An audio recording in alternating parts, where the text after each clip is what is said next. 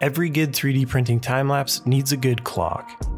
And after filming over 1,000 time-lapses, I think it's time I design my own. So I picked up an old clock at my local salvage yard, and after disassembling it and taking a few measurements, I jumped into Fusion 360 and designed one based on my first computer, the compact Presario 433. I played hours and hours of Command & Conquer and Warcraft Orcs and Humans on this thing. Once I was done designing, I sent the model off to be printed on my Elegoo Neptune 3 Pro.